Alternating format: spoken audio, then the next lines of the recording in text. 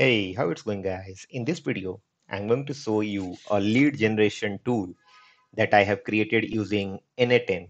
So if you don't know n8n, it's an automation platform that helps you build AI workflows. Okay, you can build simple workflows, you can build agentic workflows, you can build different types of workflow using n8n.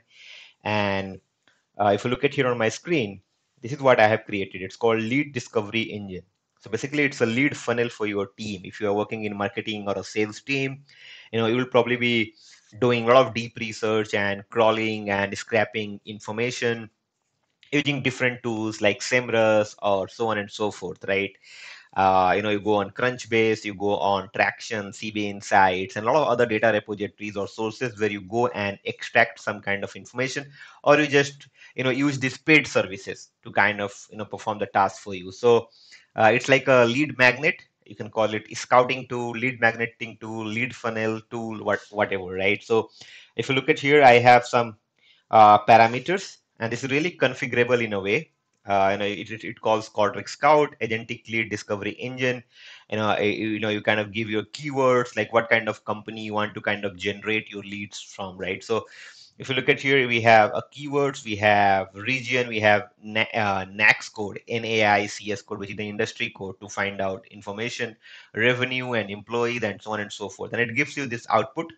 Uh, in JSON format, and it also gives tabular view, right? The top AI companies, having billion-dollar plus revenue and so on and so forth, right? And if you look at United Health Group, they work in life insurance industries and so on and so forth. Sencora over here, if you look at this, Macation, ExxonMobil, and a lot of other companies right here. It gives you company summary, their current AI use. It also gives you what kind of current AI use, their digital signals. If you go on their LinkedIn, is there any news available? The jobs that they have posted, the tools, etc., and their readiness score. One means that they are ready. That's how it works. Now you can download JSON, download XLSX, etc. And this is really a configurable tool. Now the question is that where is n8n?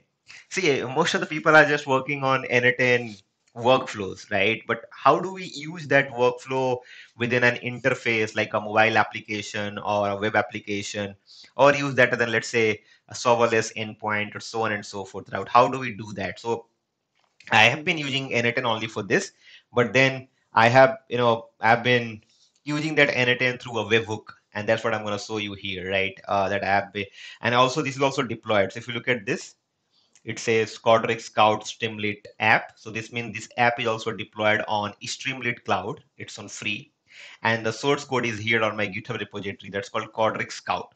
Let's first go through the app.py file here. So I'll show you. Okay.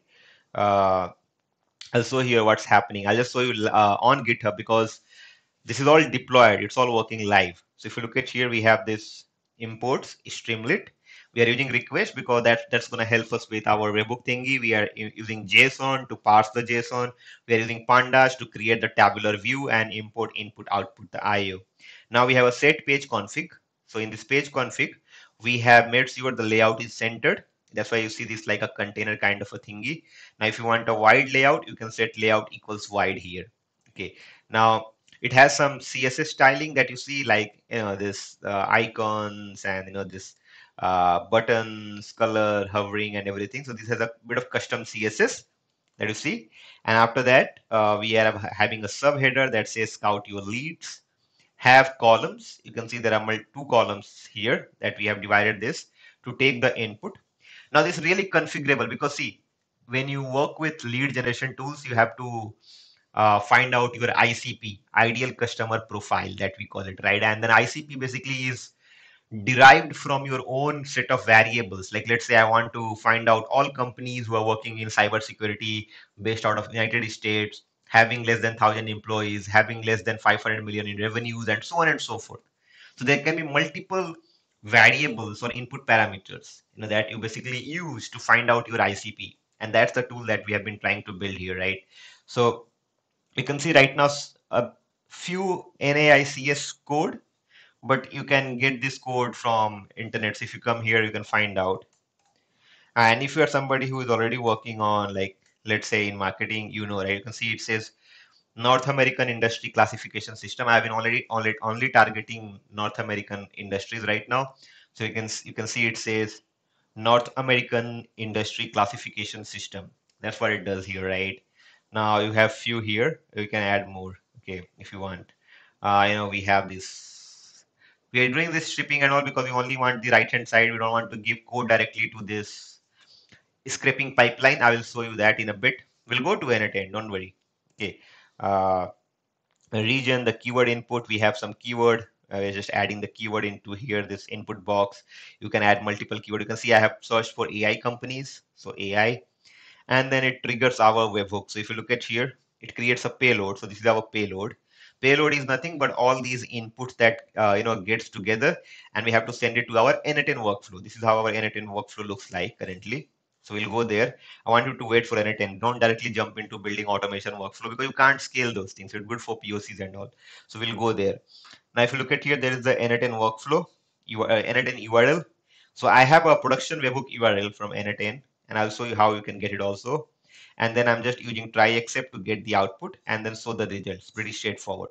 This code is available for you to consume. You go and take this code, use it, Kodryx Scout, and try to enhance this. Now let's come back to n8n here. Okay, so this is how you can see the successful execution over here. You can see the successful execution. We have something called receive scout inputs, and then we have respond to webhook. So it takes scout input. Scout input is nothing, but this is the scout input here. You can see it's called it scout. Scout means you're scouting some companies, finding out or discovering. A very famous term in football where we say we are scouting talent, right? Or something like that. Okay. So you can see here we have receive scout input. If you double click on this, you can find out these are the information that we are getting it, right? You can find out the body here. In the body, the payload. You can see here, right? Keywords, region, everything. So basically, this is what it does with receive scout input. And then in the webhook, it basically answers. It gives you the output. You can see it's a JSON format because that's how we have asked it to return in our prompt template. That's what it is. Now, if I go to editor here, right? This is how our this is an old output. I'll just clear the execution.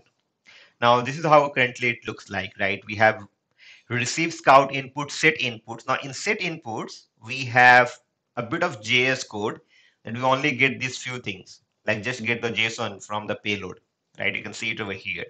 So I have set inputs. So basically these are called set node. Okay, so these are set nodes that we call it.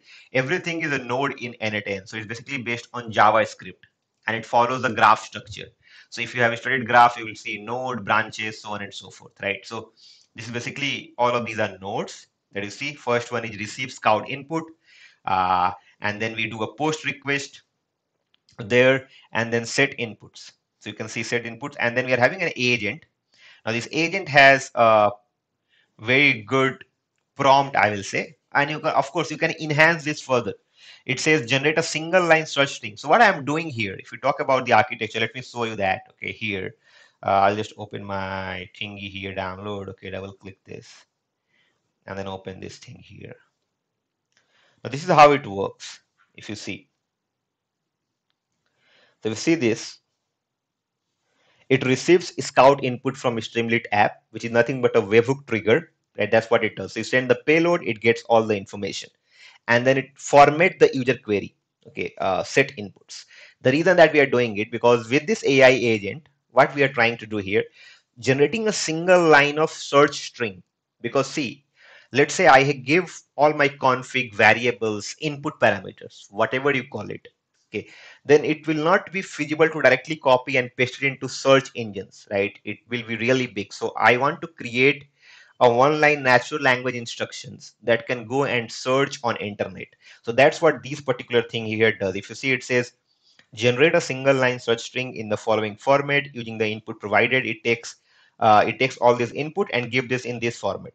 Companies with revenue under revenue max million, blah blah blah, employee count, and all these single natural language instructions, just like you do query, right? And return only the final Google search query string, no explanation, because I want to create a Google search query string. So this has been used to do that. Now this is really important. And if you look at this prompt structure also, the prompt, the way I have written this prompt followed the OpenAI specification. You should give your context after your instructions and goal and everything. So if you see here, this is what I have done. Now, this is what it does here. You can see I have a system message that says you are a search query expert for lead generation. Very simple. Now, we are using something called SerperDev. Okay, so I'm using SerperDev here. So if you don't know, just go on serper.dev and /playground. So you can see serper.dev and /playground. Now, here you can, if I just search this, let's say you want to search about AI anytime. Okay, I'll just put country, let's say India here. This all looks good, right? Let's just search about to see if we get anything here. Now, when I search AI anytime, you can find out AI anytime YouTube. You can find out AI anytime GitHub. You can find out our website, aianytime.net. You can find out AI anytime LinkedIn. You can find out, a lot of other things. This is not us. These are this legal company, anytime AI. Okay, but yeah, this is what it is. You get the blogs. You get a lot of information for us, right? So I'm using SerperDev. Now SerperDev takes query, it takes country, you can give locations, date range, languages, so on and so forth. So it's also where you can give a lot of input variables or parameters. Now I'm doing search here. You can also fetch images, videos, maps, reviews, etc. So I am using Serper, and that's why I have created this here in a AI agent to give me a natural language query. And then if you double click on SerperDev, you can see I have set up my, this is how it looks like. Don't worry, I'll give you this JSON so you can use it. Now, here you have a Serper auth that you can see it uses a post request, and it uses this particular URL endpoint for search, and I need it in JSON. That's what it does. Now, once that is done, right? If I go back to my execution here, and I'll show you the success one, like last one was succeeded. If you click on SerperDev, you can find out this is how the query get created. If you look at the output from the previous node, it says companies with revenue under 750 million and employee count blah blah blah, and it start giving you all the information. Top 100 financial technology company of 2024. I would have searched about some financial thingy. You can see title, their link, their snippet, their positions, and everything. So it gives you this JSON output. You can see title, link, snippet, title, link, snippet, and title, link, snippet, and so on and so forth. So it gives you all this information. So we're using Serper. We create the natural language query. We get all the information using SerperDev. Now, when that is done, here I have extracted all the URLs.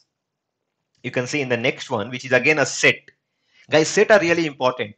Don't only listen to people who just say, okay, just use some already created node. That you can't customize stuff using that. So if you look at here, we have a lot of sets here. So one set, two sets. Here also we're using a split URL. I'll show you that.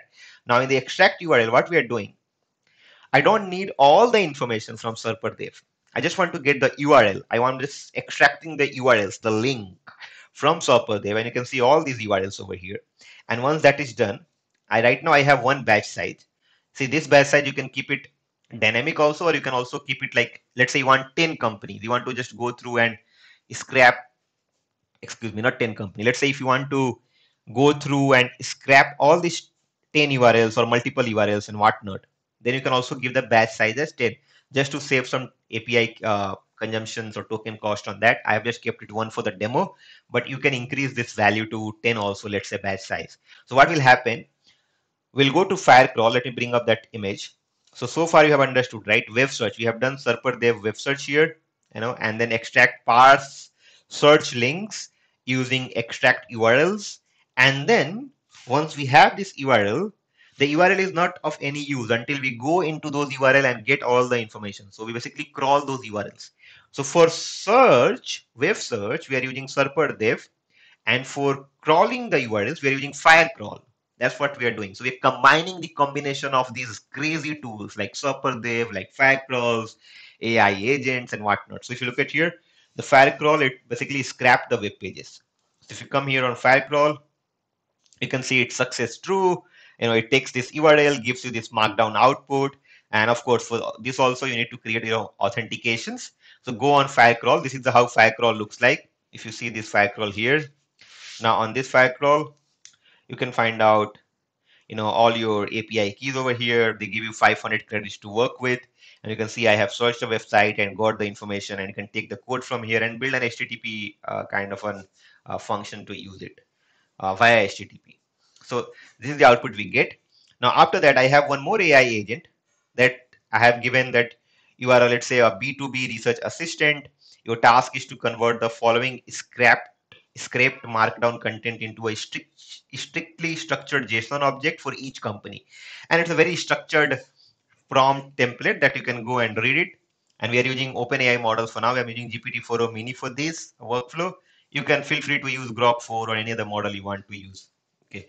Now, not all the models are supported on n8n, so you should see which one is the best and then use accordingly. Or then you have to use through HTTP endpoints, in a basic LLM chain or something like that. Now in the respond to webhook, I have respond to webhook where we have all incoming items, and that basically write it back to this tool here that you see. It's a Streamlit application. Now the question is, how did we get this? If you go to app.py, how do we get this URL? Because this is the thing that we need, right? This let me just go this n8n URL. So this will be nothing but your come to the here editor, go to editor, go to receive scout input. You see test URL and production URL. You take production URL, okay, and you can of course change this. You can see I have changed this name to scout here. I call it scout leads. You can change that path. So path is important. Make sure you keep a very unique path. And if you want to make it secure, you can also bring authentication. I don't have any authentication for the demo purpose. And response should be using respond to a hook node. That's how it should look like. You take this, and then deploy it and make sure this is active. You have to make this active and this is saved and then run it.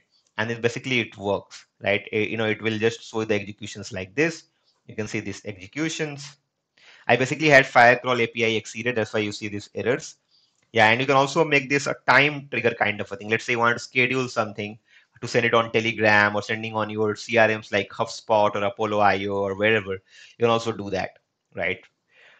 Really cool, guys, right? This is what it is. It's a lead generation magnet. You can sell it to people. A lot of people are selling n8n templates. It's not rocket science. Anybody can create it, to be honest. So go and use this. Try to enhance it. Let me know how did you enhance it better. Share your template if you want to share in the comment. This can be your base template. You can take this and make it better. And of course you can also bring a lot of MCP servers over here. You can bring Tabula, you can bring SOAP API, and if you want to make it a bit better. And then you can also add, let's say here I want to search here. Let me just search. Let's say I don't know if they have HubSpot. So you can see they have HubSpot. So you can use HubSpot also to write back the leads. So you can directly add your leads into HubSpot, which is the CRM tool, right? So I don't know if Apollo is there. So they don't have Apollo, but HubSpot is there. So you can use HubSpot to do that. Or you can also use in Airtable. Okay, let's say Airtable is there and HubSpot is there and whatnot. So it's a lead generation magnet. Okay, for you, it's a scouting tool. Looks really good, right? And it works, it's working. You can see it's deployed here, Kodryx Scout.streamlit.app. This is the code. I'll give you the code. Go and try it out, use it, and let me know your thought on this, right? And that's all I wanted to show you in this video. If you have any question, thoughts, or feedbacks, let me know in the comment box. You can also reach out to me through my social media channel, guys. And one more important thing, if you also want to learn, let's say, AI agent, then I have a learning roadmap for you. You can see it's called 3 months skill builder kit. It's really good. Trust me, I've created completely this on Notion. So if you are interested, go through this, AI agent 3-month skill builder kit that will help you make really good in agentic AI space. You can learn a lot of things from design to deployment to ops also. That's what it is. So I'll give the link in description. Check this out and share your feedbacks. Okay, that's all for this video. Share this video and the channel with your friends and to peer guys. Please subscribe the channel and like and comment on this video. Thank you so much for watching. See you in the next one.